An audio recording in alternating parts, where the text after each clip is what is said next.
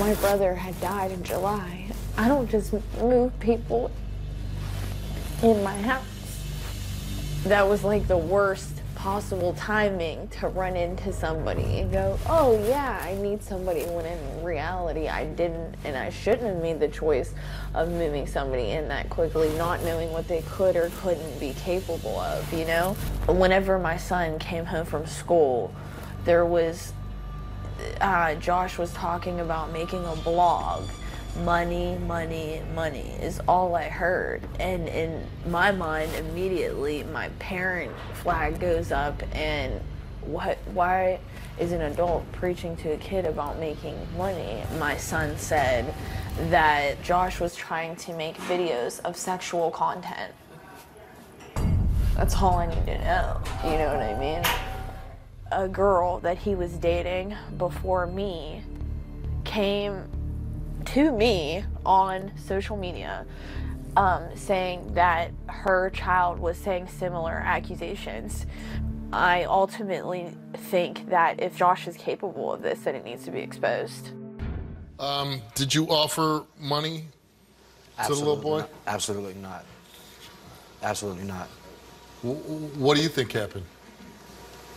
He would be watching things on YouTube and things like that that was inappropriate, just cuss languages and stuff like that, not listening, running reckless. I told him we can make a podcast, and because all they do is watch kids play with slime and stuff. I'm like, well, let's make a podcast. Your birthday's coming up, and you can be playing with slime and doing your Fortnite thing or things like that. I had no idea about any of the accusations that he said until— So you never offered him to do sex acts and you recorded? Absolutely not, no. It was about him being able to focus from watching pollution to record, playing, and things like that in front of Jen too.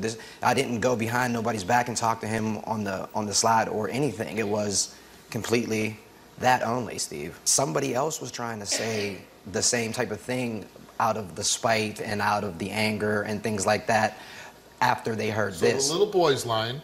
Absolutely. And now another woman from your past is lying.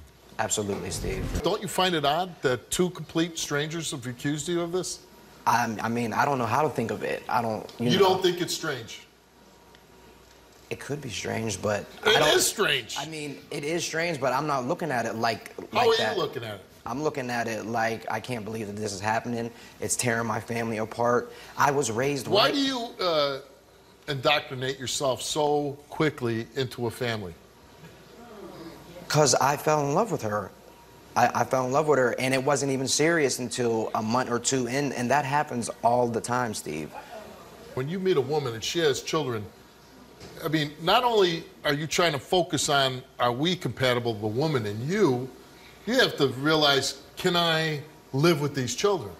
And you're like just, man, bam, right into the frying pan. It didn't happen like that. It was... Oh, it didn't? Sound like it did with her?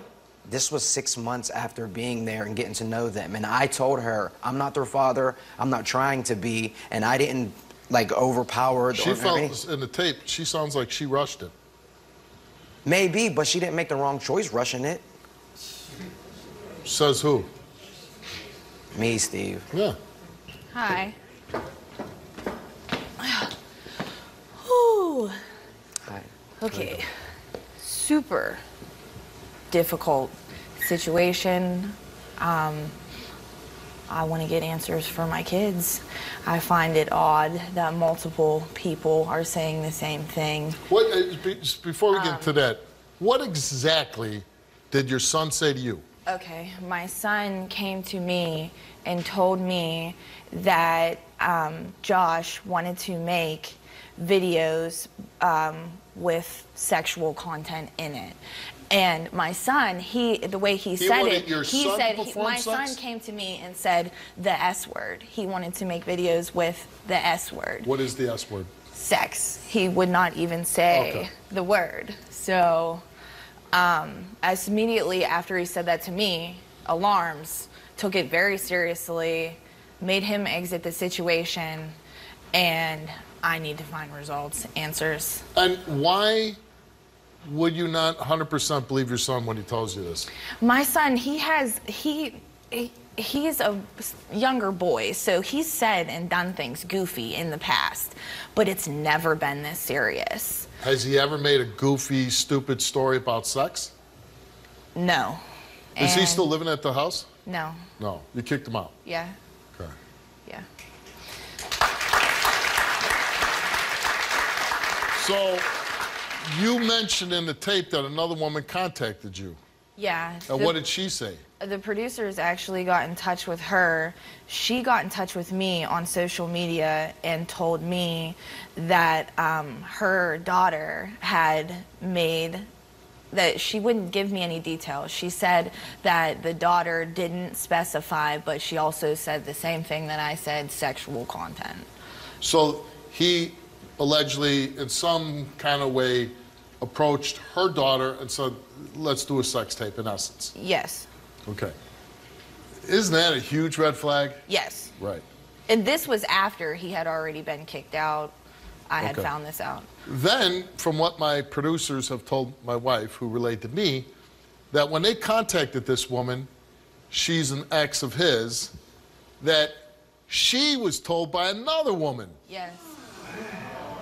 And that when she talked to him about it, he said, oh, don't believe her, she's just being spiteful. Now it's not just her little boy, it's another woman's little girl, the woman herself, and another woman making these claims. You don't find that strange? I do find it strange, Yeah, but yeah. it's not true. Ever been investigated for a sex crime? No. Oh, man.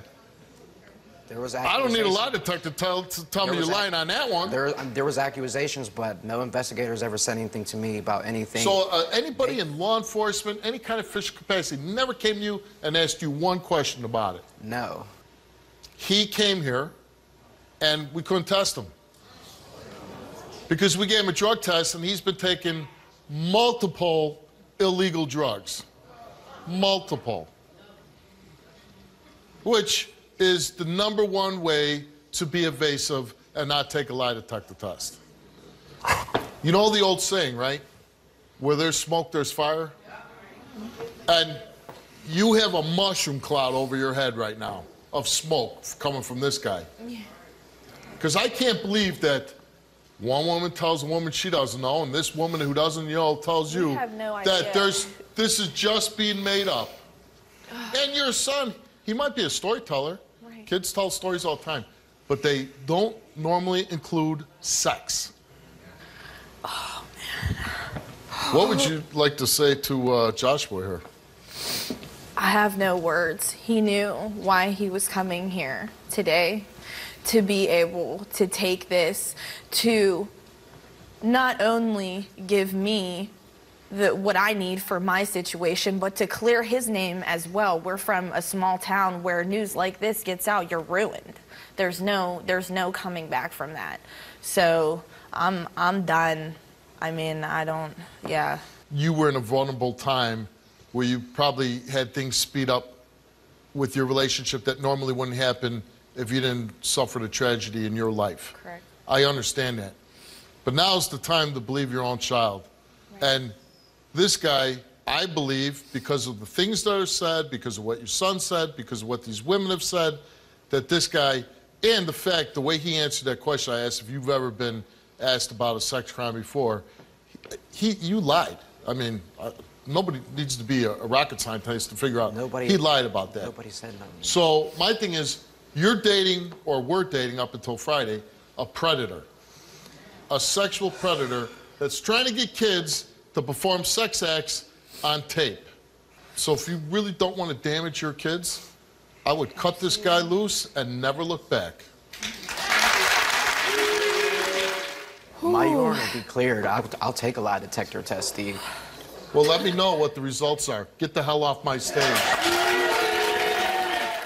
But I have a feeling in his future, there'll be some lie detector tests offered to him, and we'll see if he voluntarily takes them. Oh. I wish you all the luck in the world. And if you do hear anything of what's happening with him, we would certainly like to be kept current on those events. Okay. Thank you. Good luck to you. Take care of yourself.